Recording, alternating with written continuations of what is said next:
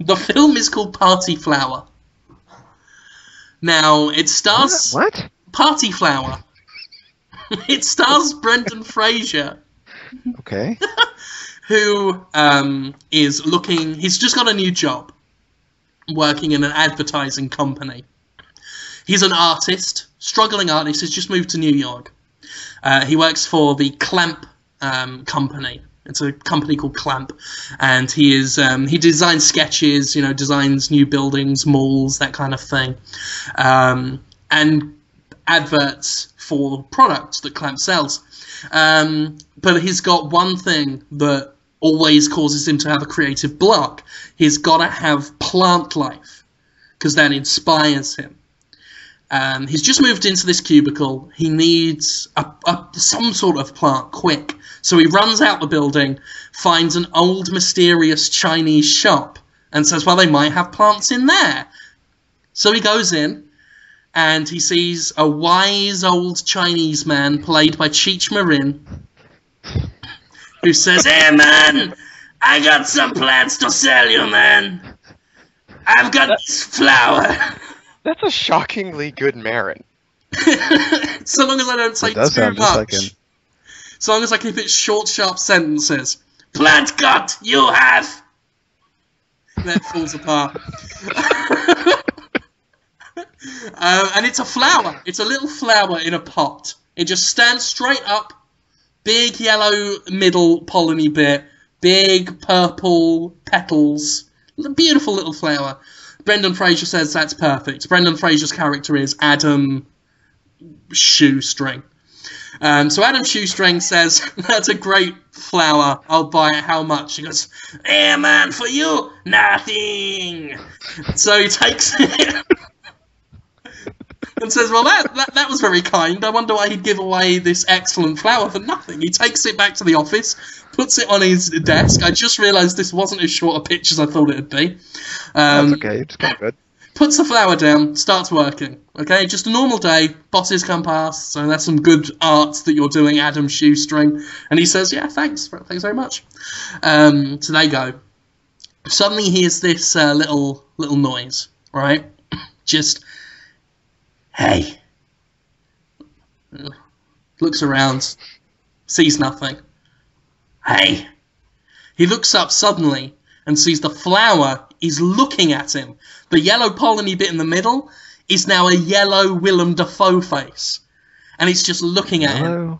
Yeah, it's just like, it's a big flower, and at the top of the flower is Willem Dafoe's yellow head with big purple petals coming around his head, just framing his face, and he's smiling, and he just goes, hey, Adam Shoestring, I'm dancing! And he just starts jumping up and down from side to side, just shaking his little stem like booty hips. And it's just playing like some Mika or something. It's playing Mika's Love Today. And he's just going, love, love me, and love, love me. And he's just constantly going, I'm dancing, I'm dancing, I'm dancing, I'm dancing. Like that. And Brendan Fraser said, shut up, shut up. Shut up, I can't let the bosses see you. And he puts him in the drawer, and he's just like, oh, go in the drawer. Go in there, he shuts the drawer, and then you can just hear, I'm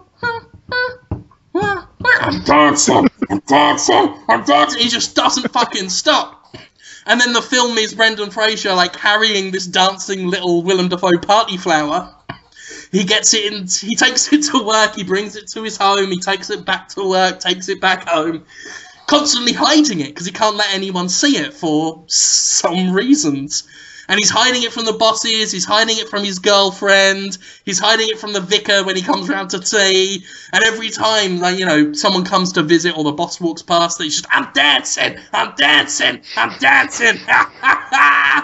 And they say, what was that? And then Adam Shoestring has to jump up out of his seat and start going, I'm dancing, I'm dancing. What does Adam Shoestring have to? To cover it. Cover it up. And then they're like, oh my god, I'm still got this cough. It's trying to force its way out because I'm so excited about this film. And then they look at him and says, Adam Shoestring, get back to work. And he says, okay. And that's basically the film. It's a little flower just dancing for an hour and a half. And he's And it's getting into different... flower? The party flower. And he's trying to The get... party. Yeah, and he's trying to, you know, live a normal life while taking care of this flower that's constantly dancing. Taking care of it? Why doesn't he just not have it? Excuse me. Well, he takes it back to Cheech Marin, who says, "I can't eat that black man." And then he says, "Well," I guess I got to look after it now. So he takes it back home and feeds it. He feeds it yogurt. Oh, yuck.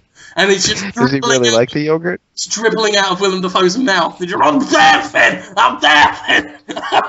It doesn't stop. And constantly, you know, Mika, his fucking music's just blaring out. Constantly. From nowhere, from some unseen source. Possibly the flower itself. And that's my idea for the film. It's a fine idea. The party flower. Pollinating like it. I'd watch it. cinemas near you. Cinema's Wii I U. liked that one. That was charming. Oh, there's a nice, charming little cute, Yeah, something. Yeah, you could take the family to that. family-friendly film. You know, it's Yeah. like Gremlins. That's why I said it was set in the Clamp building. It's in the same Gremlins too. canonical universe as a spiritual prequel to Gremlins. Too. So it's got that kind of, you know, weird creatures with a normal guy trying to just do his best and make it ahead in the world. We could probably get the guy who played Clamp to reprise his role. You know, he might eventually discover the flower and it becomes the next big thing.